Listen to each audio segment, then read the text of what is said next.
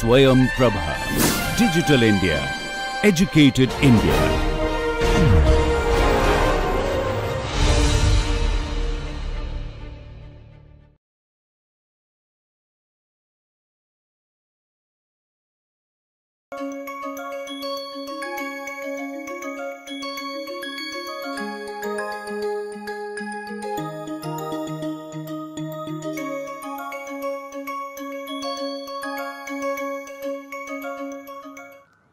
Namaste to all of you. We had started with a new statement, that is cash flow statement. I hope you have all liked it and you are excited about it. So, can you tell now what is a cash flow statement? It is a statement which lists the cash inflows and outflows. Now naturally the question comes is, why do you need this statement? Now why is it required? What are your two other important statements? The first statement was balance sheet, the second statement was P&L account. Balance sheet gives you what? It gives you the financial position of the enterprise. P&L gives you the income and expenditure. But both these statements are not able to tell you how much is the cash generated or spent. That is why third important statement was introduced around in 1995, that is known as cash flow statement. It gives you inflows and outflows of cash. Not only that, it gives you those flows under the three heads. What are the three heads? One is operating, next is investing, third is financing. In our last session we had discussed what is operating. Today we will go into investing and financing. Now before that, what do you mean by cash? That is the first question, because we are talking about cash flow. So what is a cash? So cash includes cash plus cash equivalent. Particularly in cash you are having cash and bank balances. In cash equivalent, what do you cover in cash equivalent? You include extremely short term investments which are highly liquid and are not exposed to loss of value because of market forces. So something like money at call with banks or money in certain securities, but no change of value is expected there. Only few restricted securities can be included in cash equivalent. Now any movement of cash is considered as a cash flow, but there is an exception. If there is a movement within cash and cash equivalent items, do not consider them as cash flow. So what is such example? So if you deposit money in bank, you withdraw money from bank, this is a change within the cash and cash equivalent. One cash item is coming down, other cash item is increasing. So we will not consider it as a cash flow and will not show it in cash flow statement. So here you have got cash and cash equivalent items taken together, and there are several other items. If because of any transaction cash and cash equivalent either reduces or increases, we will call it as a cash flow and will be shown in the cash flow statement. This much is what we had discussed, and I hope it is clear to you, but you can just glance through the slides once again. So this is the index, we are slowly going to next items today. Ind AS 7 is a new set of standard which we are following for this calculation. This is the definition of cash and cash equivalent, the meaning of cash, then the types of cash flows.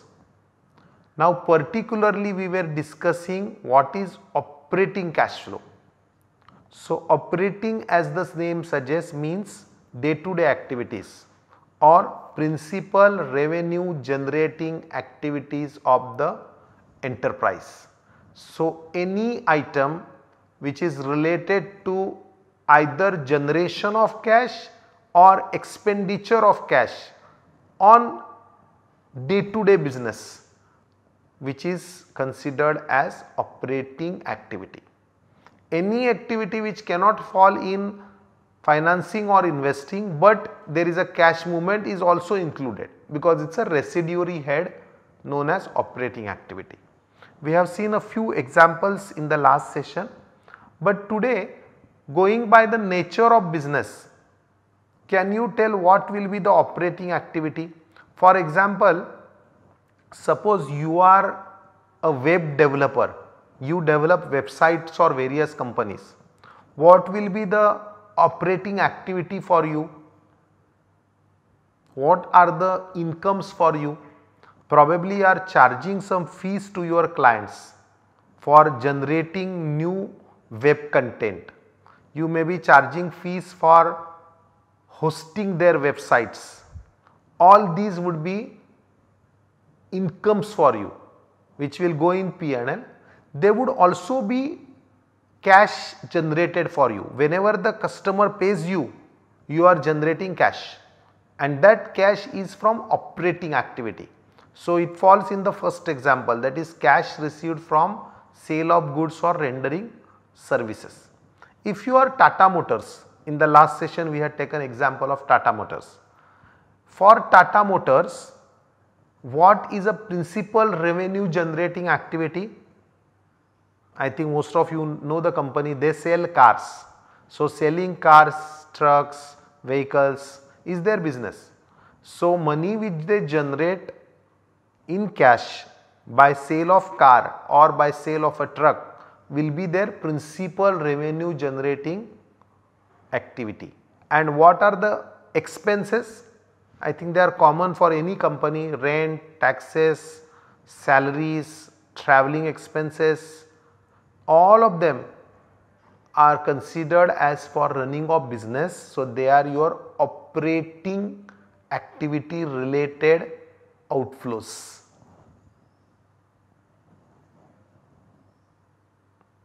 Okay. Suppose you are a web developer company, you purchase a car. Will it be an operating activity outflow?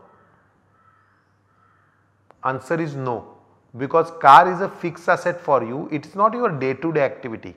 I do not think you will buy car and sell cars every day. Who will buy and sell cars regularly? For a car dealer, car is a stock item. So, purchase and sale of cars is a day to day activity, it will be a operating activity.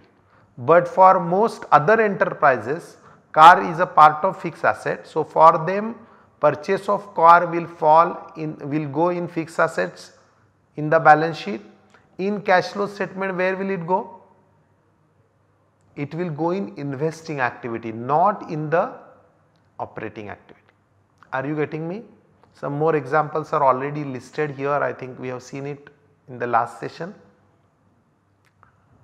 Now, there are two methods of preparing cash flow, of which the first method is very simple. It is known as direct method. So, please have a look at the format. I think it does not need any much of explanation. It is very similar to P&L actually. In P&L you start with sales, reduce all the expenses, you get profit. Same way, only exception is there we show actual payments plus outstanding expenses. Here you are only concentrating on actual receipts and payments. So, receipts from customers plus cash sales, that is your cash received, minus payments to employees, payments of rent, payments to creditors, not purchases. Keep in mind, in P&L account we show purchases. Whether you pay or not, it is considered as an expense. Here only that much amount which you have paid to creditors. In case of cash purchase, the amount will be same, but for credit purchase you are purchasing now, paying later. Whenever you are paying, it will go in cash flow statement. Okay. So, but this is relatively simple. Only one thing you have to keep in mind is almost like a P&L, but it should be on cash basis. Are you getting me? So, you are listing all cash receipts minus all cash payments from operating activities. There would be net cash from operating activities. Now, the second method is slightly complex because here we are going from P&L to calculating cash from operating activities. So, in P&L account we get profit or loss for the period. We start from that, or we start from transfer to reserves sometimes. Then we add back a few items. To begin with, we assume that profit is very close to cash from operations. Only those items which require adjustment. Suppose there are 40 items in P&L, all of them won't need adjustment. Few of them which are of two types, they would need adjustments. Only those two types of items will either add or reduce. So, what are these two types of items? One is if it is non-cash. I will just show you the format. So, we are starting with retained earnings plus dividend plus taxes, that is net profit before tax. Then we add non-cash items. Best example of it is depreciation, because we have already discussed depreciation earlier, that it is not a cash expense, it is charged to P&L but does not involve cash, so we add it back. Similarly, if there are any non-operating items, so what are the non-operating items?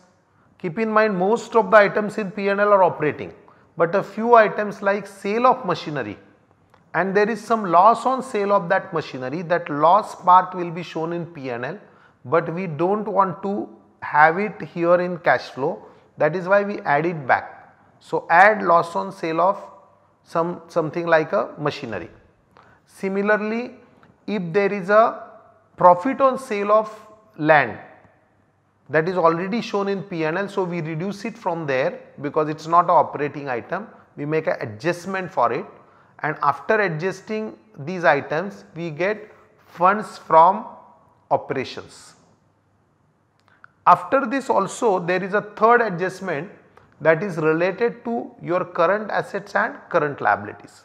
So, what happens is, from your current assets, if there is a increase in current asset, it leads to less cash in the hands of company. So, suppose there are receivables, so you have sold the goods but you do not get cash, your debtors or receivables are increasing, your cash is falling. So, any increase in current asset, there is a fall in cash. Keep in mind, there is a competition between current assets and cash. Cash is also one of the current asset. So, other than cash, if any other current asset is increasing, it leads to decrease in cash. So, you can have a look here, there is a less increase of current asset. Similarly, if current asset decreases, like you have debtors, debtors pay more cash to you, their balance will go down and you have more cash, that is why add decrease in current assets. So, from the balance sheet we will get balances of current assets and liabilities, we would have a look at increase and decrease, make the adjustments in the funds from operations, that will give you cash generated from operations. Are you getting me? So, fund is a amount of profit generated, but it is not cash. So, we are making adjustment and calculating cash generated from operation. We will have to deduct the income taxes which are paid. That gives you cash flow from operating activities. Is it clear? This much we had discussed last time, but since it is little more complex, we have just revised it again. We are now going to next two heads. The next head is investing activities. This also bit of we have discussed last time. So, all those activities which are related to long term assets like fixed assets or investments, they would be included here in investing activities. So, what are the examples? Either purchase or sale of fixed asset.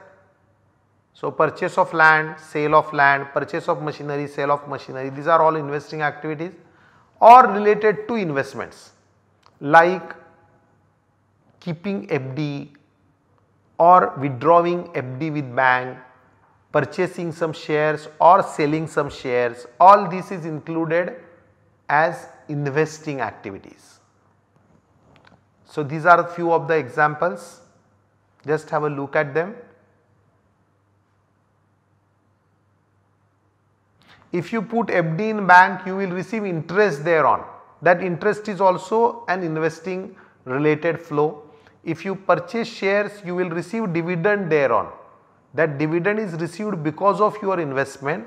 That is why it is considered as an investing activity. That is also an example of investing activity. Are you getting? So, in operating activities there were two methods. What were the two methods? Direct and indirect. Luckily there are no two methods in investing activity. You have to directly show whatever is you have received or paid. That is why calculation of investing activity is very simple. There is nothing to be afraid. Whatever is the amount which is paid either on fixed assets or investments or received because of them, that will be directly shown. Keep in mind, we are not talking of profit or loss on sale of machinery. That is for P&L. In fact, now we are only concerned with the total amount which is either received or paid for fixed assets. Getting it? Now the third type of activity is known as financing activity. Now here in the first session, if you remember, we had seen that business needs resources. Those resources are assets. Now these assets are financed by somebody. So somebody makes you payment, you get some money, from that money you have purchased the assets. Now from where you have raised the money or from where you have generated those finances, they are categorized as financing activities. There are two important types in it. One is known as equity, the other is known as borrowings. Do you remember? When we discussed balance sheet, we had discussed this. I would request you to go back and have a look at balance sheet format. So what does it fall? What does falls under equity? These are the owners' funds. These are the monies of the shareholders like share capital or preference share capital, that will be shown. And what are the borrowings? Borrowings are various types of loans taken by you. So either loan taken or loan repaid or interest paid on that loan. They are all falling under financing activities. So here some examples are given like issue of shares or debentures, borrowings and so on. What do you mean by debenture? Do you remember? So debenture is also like a loan. Company obtains a loan and gives a certificate to the lender in the form of debenture certificate. That is called as a debenture, but it is just like a loan for the company. So that is also a financing activity. So here there are some specific examples. When you issue shares, exactly reverse of it is called as buyback of shares. That means company takes back the shares from shareholder and gives them money. That is called as buyback of share. So that is also a financing. Same way, issue or redemption of preference shares or debentures. In issue what happens? Company receives money, gives preference shares. Buyback or redemption is exactly opposite. Company takes back shares, gives them cash. Both the cases the cash is involved and it is related to financing of the business. So it will fall in the financing category of cash flows. Are you getting? Now whenever you raise funds, you have to compensate your investors in the form of interest or dividend. If you take loan, you will pay interest. That is also a financing activity. If you raise money by way of shares, you will pay them dividend.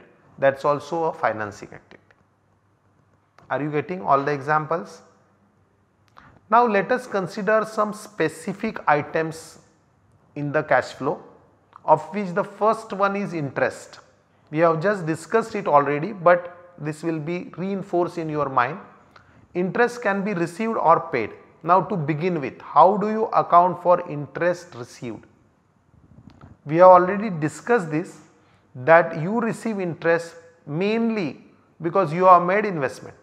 So if you have made investment in bank like FD or if you have made investment in debenture of some other company, you will receive interest from them, that will be categorized as investing flow. But there are some exceptions to it which I have noted, please keep them in mind. Suppose the investment is in cash equivalent.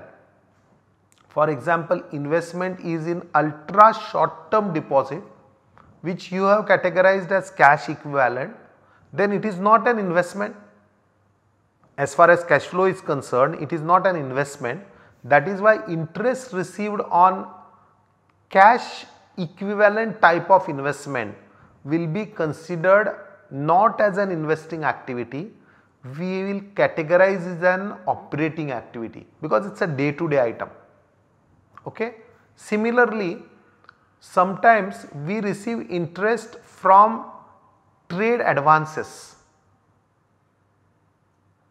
Getting me? So, suppose we have put some money as an advance to our suppliers and they give us interest on that amount. It is rare, it does not happen every now and then, but suppose it is there, we have received some interest from it, or suppose there is a bill receivable and on bill receivable we have received interest, then it is not related to any investment, it is not a long term activity because typically it is for 1 month, 2 months, 3 months, 4 months, like less than 1 year. That is why those investments and interest thereon would be categorized as operating activities. And the third example, which is for specific type of undertakings or companies known as finance enterprises. What are the examples of finance enterprises?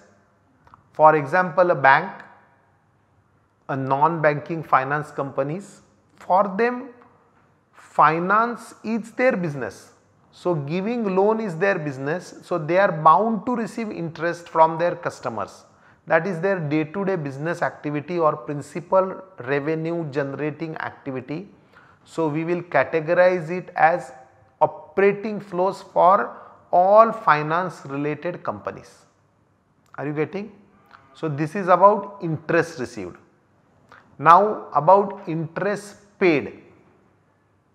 Now, interest paid, as you all know, by default we will treat it as a financing activity, but there are a few exceptions.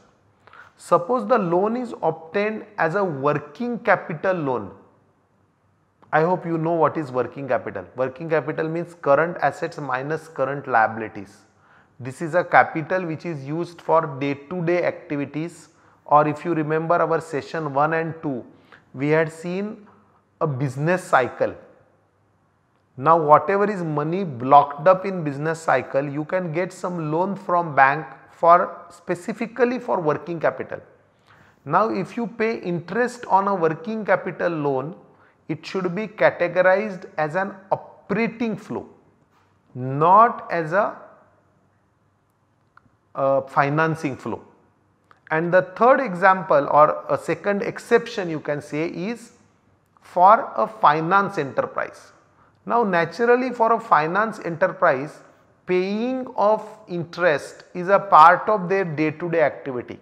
They receive interest, they pay interest. So, for them interest paid is categorized as a operating flow. Are you getting? So, this was about interest. Now, based on this, can you imagine what will happen for dividend?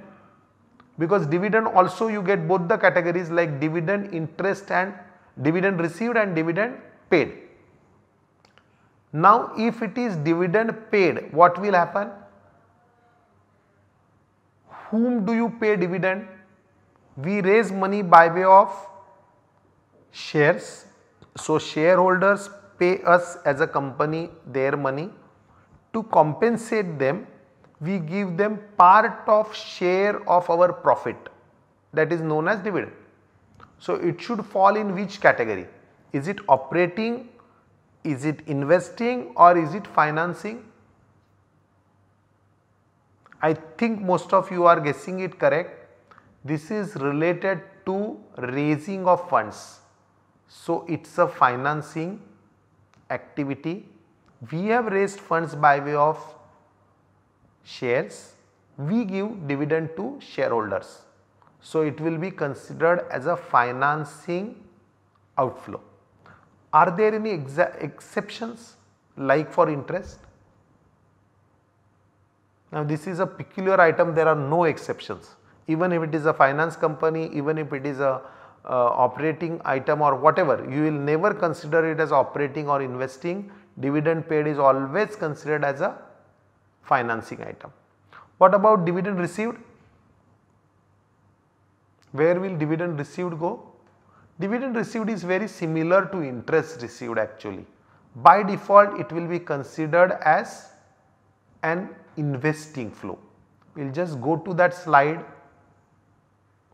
So, dividend received, what happens is, for non-financial enterprises, we will always categorize it as an investing flow, because we have made investment in shares, we get dividend.